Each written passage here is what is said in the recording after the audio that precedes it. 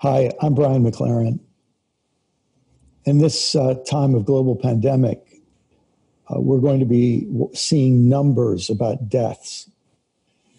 And this is going to face all of us with realities that we normally kind of keep at bay.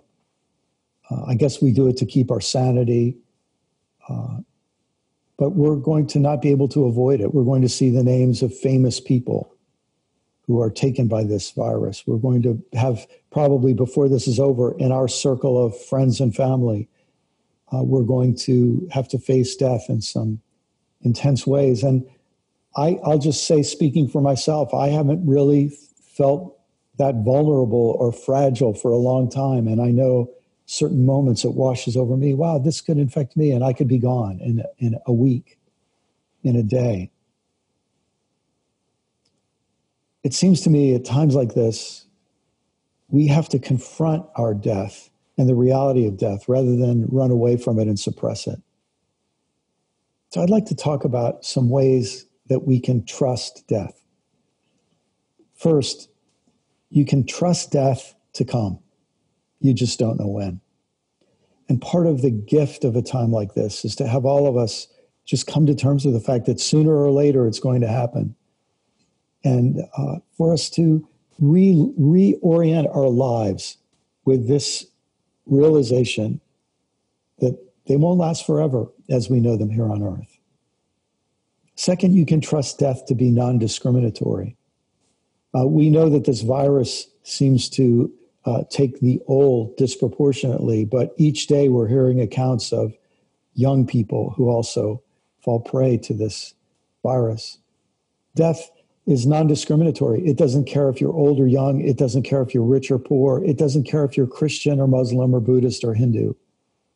Death is non-discriminatory. A reminder to us that our systems of discrimination, of creating little us groups, in groups, and shutting everybody else out, death pushes all of that aside. You can trust that death will not be the end. As Christians, we believe that resurrection is baked into death. I love how Father Richard often says that, the crucifixion and resurrection weren't plan B, but no, God's self-revelation to us through creation and through Christ is a revelation that nothing is ultimately lost, and that in every death comes a resurrection of some sort, of some way. You can trust death will not be the end of everything. And you can trust death to offer preemptive gifts now. If it weren't for death, we would take so much more for granted. And in fact, when we learn to live with a healthy awareness of the shortness and fragility of life, we receive a gift of appreciating each present moment. And death in this way teaches us that happiness doesn't come from having.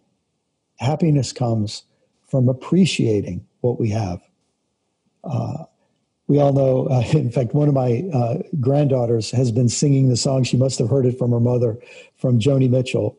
Don't it always seem to go, you don't know what you've got till it's gone. She can't quite get all the words, but that got till it's gone, she's got. But those words carry some wisdom. And in these times, we can reappreciate the gifts of this present moment, what we have now, what we had a few months ago that we don't have now. We didn't even appreciate it then, as we can appreciate it now looking back. Preemptive gifts that we can seize that come from the reality that our lives here on earth are a gift, that life is short and fragile, but that love is the point. Death is a mystery. It's complex. It elicits all kinds of emotions. But if we approach it in the right way, we can become wiser living in the light of death. When I used to be a pastor and did a lot of funerals, I often would quote a verse from Ecclesiastes, strange verse, that says, better to be in the house of mourning than in the house of feasting.